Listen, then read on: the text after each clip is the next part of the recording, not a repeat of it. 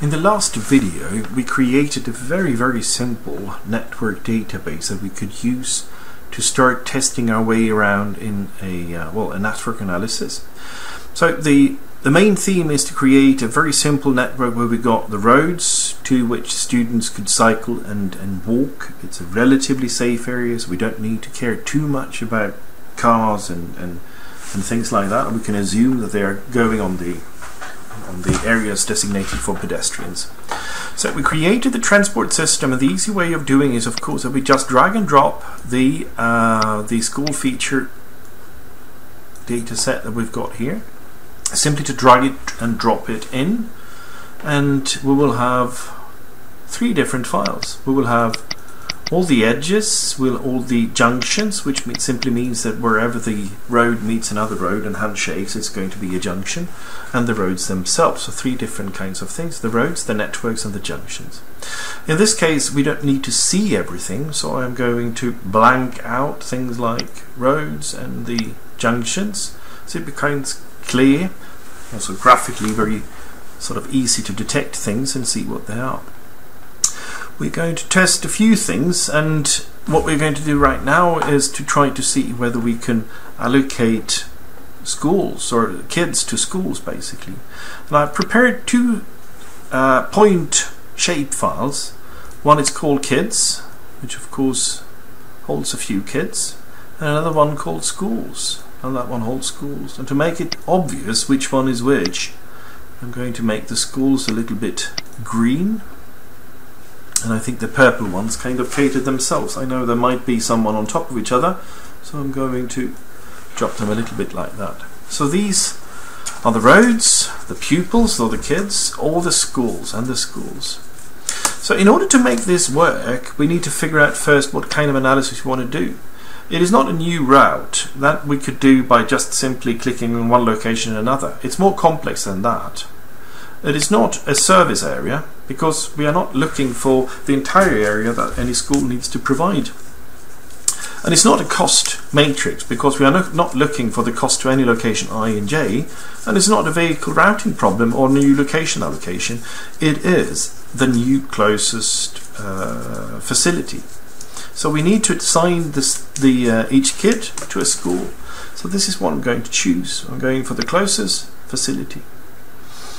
And the very simple thing we could do here is to look for the options. This is not network analysis. This part is not always sort of opened. So sometimes you have to click here to actually activate it. And that where we started it, and here is where we have all the tools and opportunities. We could choose whatever sort of network file we want. But literally, the first step we want to do is to associate the schools to facilities and the incidents, as we call students nowadays, as such. So I'm going to drag and drop the facilities there. And here we have a few different kinds of options where we look for the search tolerance to associate points to network, and 5,000 meters seems a very good match indeed, so I'm going to accept that. And I'm going to drag and drop the kids to the incidents, and I get the similar kinds of questions, and I accept that. So we got 18 kids and 3 facilities. Now, in the next step, we need to set up and see what kinds of opportunities we've got. And we can click here, close facility properties. We're not going to do many sort of alternatives, but nevertheless we could. We got the general tab showing us sort of what we can give for names and stuff, as in anyone. The layers part of it, no surprise, and the source of the layers. And the analysis settings. In this case, where we did the very simple network, we did not create any costs. We only accept the meters as it is. And we've got no U-turns, and we've got no other kinds of things. So it's very simple to make use of it. We don't need accumulation of length in this case, because that's the only one we're not. And there's no sort of settings we need to do. We just accept the layer properties. Now, what are we going to do? Well, if we press solve here, they are going to look for the closest road between any pupil and any school, and it's going to be suggested. And I go here to the solve button and I press it, and it thinks for a little while, and it's in fact done. I have got a few of the alternatives already there. So if we zoom in here, for instance, on this occasion, we can see that the school, by making the background school a little bit bigger, you could see which ones they are. That's the school, and here's the students. By looking for the closest road, we can assign that student to that school, and that student, and that student, and that student. In this case, we do not care about any number restrictions, so we simply make use of the complete and total distance, and any student that has got that as his closest school can make use of it. Well, this is the very, very simple part of the analysis, I must say.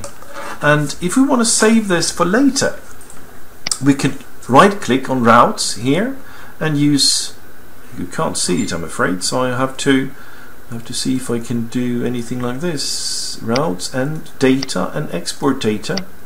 And if I've got that, I could save the material, let me see, network, and I can call that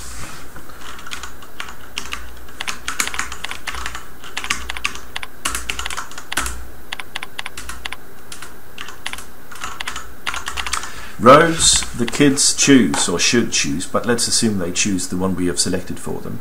And I press select, OK, and OK, and the 18 routes have been sort of created, and there we have them. So these roads, whatever we want to do with them in terms of size, could be expressed.